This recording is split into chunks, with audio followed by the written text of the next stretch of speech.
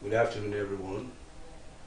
This interview is being conducted by Sierra Leone Herald Tribune and the LeoneClub of New Jersey. The producer of this program is Mr. Hamjat Jallomy. Good afternoon, Ms. Isata Kabia. Good afternoon. It's a pleasure to have you back in New Jersey. It's a pleasure to be here. On behalf of Sierra Leone and Sierra Leone, New Jersey, I would like to extend to you a hearty welcome and to wish you quite a pleasant vacation. Now, there has been much discussion among Sierra Leoneans in the diaspora regarding the office of the Diaspora Affairs created in 2000, immediately after the 2007 election. Can you tell us why this office was created by the president? The Office of Diaspora Affairs was created to harness diaspora knowledge, capacity, financial capacity and skills towards Sierra Leone's socio-economic development. The initial funding for the office came from Hewlett-Packard and OSI, and that fund was actually being managed by UNDP. The intent was to implement a capacity building project. The capacity building project was implemented in October 2008. The Office of Diaspora Affairs was charged with bringing in 35 experts into critical areas in the Sierra Leone public sector. We targeted diaspora expertise purposely because we know that diaspora are emotionally invested in Sierra Leone, so we can actually maximize on utilizing their skills at a lower cost. The areas we targeted were the priority areas such as Ministry of Health, Education, support ministries such as Tourism and Mineral Resources, and also Energy and Water Resources.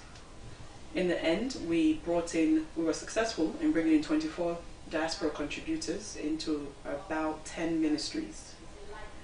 In the area of health, for example, we had 6 placements, from health information officers to an ICU specialist doctor, who was not only in charge of the ICU at Connaught, but she was also in charge of teaching nurses in the ICU department, specifically in the area of administering anesthesiology before surgery.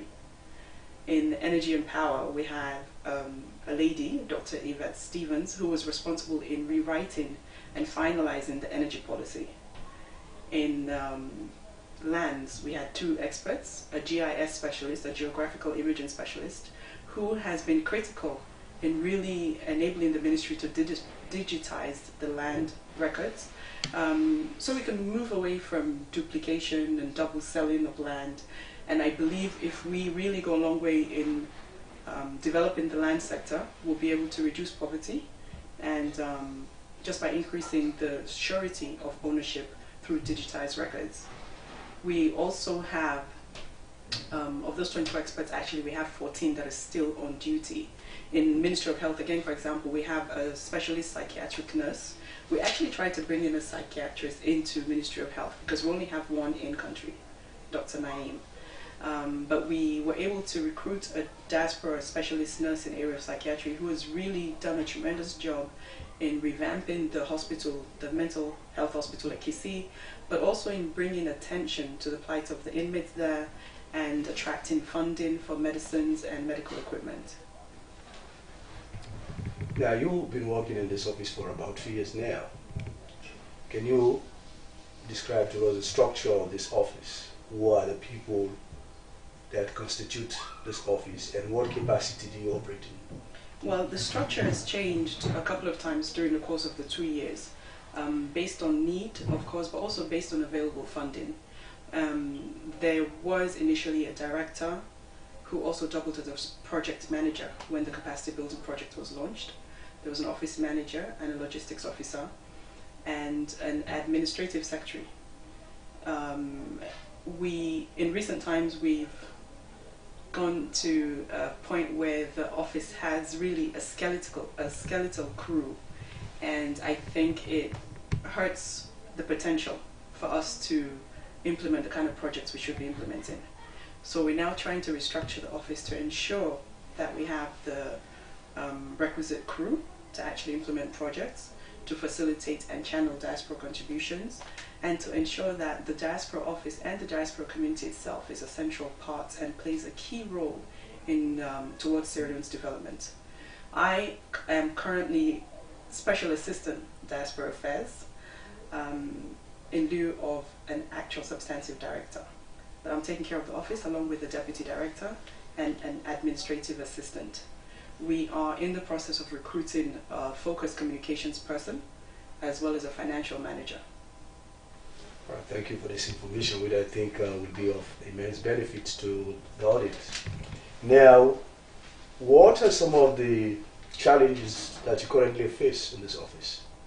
Well, as I said, the understanding is that the office was opened up as a project unit and was charged specifically with implementing the capacity building program. We are now trying to restructure the office and really transform it into a full diaspora initiative. By that, I'm really focusing on the examples we see in Ghana and Nigeria. We have models that work, and we have models we can leverage off of. I believe Africa as a whole, we are more inclined to talk to the West and talk to countries across the seas, and less inclined to talk to our neighbors. And if we do more of that, I think we can really leverage on our lessons learned so we don't have to repeat the same mistakes, and enhance the experience of harnessing diaspora expertise. In Nigeria, I think they've had a great success, and their model is to actually endorse a non-governmental diaspora entity, NIDO, Nigerians in the Diaspora Organization, which has been instrumental in bringing in new human resource capacity into Nigeria, to a point where now I think their main focus is really about strengthening private sector and strengthening investments. In preparation for the 50th anniversary celebration of our country's independence, many Sierra Leoneans from the diaspora will be traveling home to witness this very historic moment. What is the Office of the Diaspora doing in anticipation of this huge presence of people from the diaspora?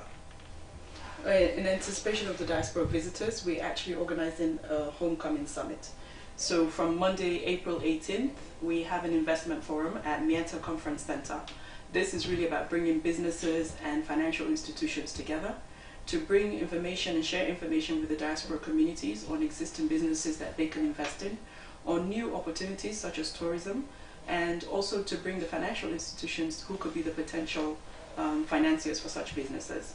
On Tuesday, the 19th of April, we have a tour guide of the city. We're planning to take diaspora visitors around Freetown to showcase our historic sites as well as our natural sites. And as much as we may think that Sierra Leoneans know what these sites are, we find that when we do go home to visit, we stay with families traditionally, and we don't go around the traditional tourist sites. So by showcasing that, we're hoping to attract the diaspora as tourists, but also to attract diaspora into investing in tourism. By doing so, we'll actually create an economic culture that will be more sustainable throughout the year and also create jobs within communities. On the third day, on the 20th, we actually have a job fair. And as much as we don't want to be seen as a job agency for diaspora, that is not the idea. What we've done, we've actually contacted companies such as ADAX, London Mining, African Minerals, and larger NGOs within the country to ensure that they identify skills among Sierra Leoneans before they bring in expatriates. If that skill cannot be identified within Sierra Leoneans locally, we are encouraging them to do so among Sierra Leonean communities abroad. So while the diaspora is in country in April, we're going to conduct the job fair so that we can actually assist them in finding a job if they're interested in returning home. But also we believe that by having those people in country, even in the private sector, we can leverage off their skills in other areas as well. All right, very recently, allegations have been made against the director of Diaspora Affairs regarding the 50th anniversary celebration. Does this relate to the functions of the Office of Diaspora Affairs? Not directly. It relates to the Office of Diaspora Affairs only in as much as he was also the substantive director. But the actual allegations are to do with his office within the chairmanship of Sierra Leone at 50 celebrations. and those do not have anything to do with the office. I believe as a returnee, he also represents the diaspora community, but the office itself was not involved in that particular incident. All right, so thank you for throwing light on this unfortunate development regarding the Office of Diaspora Affairs vis-a-vis the 50th anniversary celebration. Now, going forward, what does the Office of Diaspora plan to do? Our particular role as an office is to harness and maximize diaspora contributions, as I said earlier. We want to harness diaspora financial and knowledge capacity. We want to maximize these contributions towards Sierra Leone's development. That's our ultimate objective. The road we have to take to ensure that we can do that needs to be very carefully charted out. Currently, there's no policy on diaspora engagement. That is one tangible that has to change. The policy will have to be developed, specifically on diaspora engagement. We'll also have to identify within those other policies that would strengthen investments from diaspora, issues that will address the perceived barriers to investment and contribution, for example, corruption, lack of infrastructure, but also the intangibles. And by that I mean trust and expectations. There has to be a greater level of trust within diaspora communities amongst themselves, but also between diaspora and Sierra Leoneans at home, between diaspora and government. We need to better manage expectations.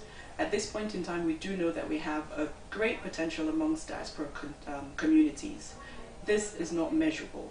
And because governments don't know how to measure this potential, they're reluctant to fully put greater resources behind harnessing it. We need to know how many diasporas actually exist within these communities. The diaspora community has been called the fifth region by the president, and it's actually bigger and more expansive than the other 4 regions contained within Sierra Leone, because the fifth region includes North America, South America, Europe, and closer to home, even within Africa. The population of this community is not as great as the population of the 4 regions within Sierra Leone, obviously, but because it's spread so far and wide, it makes it really more difficult to target and to address. I'm on this outreach campaign so that people can know really what we are about, so people can get more involved in making this a fully developed diaspora office, so we can better utilize their skills, and so they themselves can better utilize the office to channel their own agendas. We want to serve the diasporas. We want to serve them within their host country so they're comfortable, but also to ensure that their contributions towards Sierra Leone are facilitated in a way that it makes it easier for contributions towards development. Now, this office is still located in the office of the president. Is that true? Yes, we are physically located in State House, and we are also within the office of the president because we're under the office of the chief of staff. We do have an office that they've allocated to us outside of State House, and I think this will go a long way to making it more accessible to diaspora visitors, and it makes sense so everybody within the Sierra Leonean communities abroad recognizes that this office is there for them. We will be shortly relocated to Wesley Street off Pademba Road within the PSRU, the Public Sector Unit. And I think this would really make sure that people see this as their office. Considering the role the diaspora office is playing, what distinction can you make between your office and that of the embassies? Well, traditionally embassies are more geared towards harnessing contributions from host countries. But with new age diplomacy, obviously with the increased migration, you do get embassies that are proactive in also harnessing their flock abroad. And our embassy in Washington and the ambassador, I think, has done a great job in doing that. By all the reports I got from the people I spoke to since I've been here, there's not really a clear distinction. There should be collaboration. So the work they do should enhance our work and vice versa. what we find is that the nexus between migration and development is clearly defined, and we as Sierra Leoneans and Sierra Leone, we really need to make sure that we maximize that. So the ambassador has reached out to his community, and the community is really appreciative that he's involved them in embassy issues and events, and they in turn have responded and made the embassy their own. This will really work in our favor because we're trying to know how many Sierra Leoneans actually reside abroad. And that's the first question we need to answer in any kind of program we want to implement. So he has gathered them and let them know that the office is theirs and they should utilize it more. What we're trying to do in the transformative plan is to actually have focal persons at each embassy and mission. In lieu of having a separate diaspora office where diaspora centers actually exist, we want to have a focal person at the embassy in the first instance to address diaspora affairs and all diaspora issues, and then going forward maybe we can have our own separate diaspora offices. My name is Saidi and I'm a member of Sierra Leone Watch. My question is whether the office of Diaspora Affairs has a shadow counterpart in the opposition party, like the opposition today. Did they appoint someone to understudy or to follow your activities to create efficiency? The Office of Diaspora Affairs actually does not have a shadow counterpart because there is no opposition. This office and the officers are serving all Sierra Leoneans. It's not politically motivated. We're trying to harness all Sierra Leoneans' contributions from abroad, and we're actually facilitating agendas for all Sierra Leoneans from abroad. There's no opposition at all. This is not a political party office. It's an office that's really there to enhance contributions from diaspora communities, and the end objective is about Sierra Leone's socio-economic development. I think being close to the presidency when it was first established was a great move because it really made people know how seriously His Excellency took the initiative, how really to his heart he took the diaspora community and their potential contributions for Sierra Leone. Like I said, we are going to be relocating outside of State House to make the office more accessible to visiting diaspora, but also to local communities so they can better understand the office and our program, so they can be better informed about our own initiatives. Wow. My question was the concern about other diaspora that that particular office only caters to a particular set of party loyalists as opposed to the entire diaspora itself. That people who are active in that particular diaspora activities that are ongoing in the community or in the diaspora are mainly those that are affiliated with just the APC party. That's the clarity I wanted to say. I think the really crucial part that we need to address, and the really crucial question we need to address, is the fact that if this office is not legislated, if and when governments change, will they actually see it fit to continue the office, to carry on the band of the office? So I think the important thing is to ensure that the diaspora office is legislated. So regardless of which political party is in power, regardless of which government is in the seat, our interests are protected as diaspora communities, and our agendas are really made a central part of development. And that's something we need to do together. As Sierra Leone Policy Watch, I think that's an issue that maybe Sierra Leone Policy Watch can really champion. Okay. Thank you for your questions. Thanks for your response, though. Thank you, Ms. Isata Kabia, for this very enlightening and illuminating discussion regarding the Office of Diaspora Affairs. Thank you for your time. Thank you very much for the opportunity to clear up the misconceptions and to properly inform the public. This interview has been conducted by Mr. Sheku Dauda Bangura, editor of the Sierra Leone Herald Tribune in New Jersey.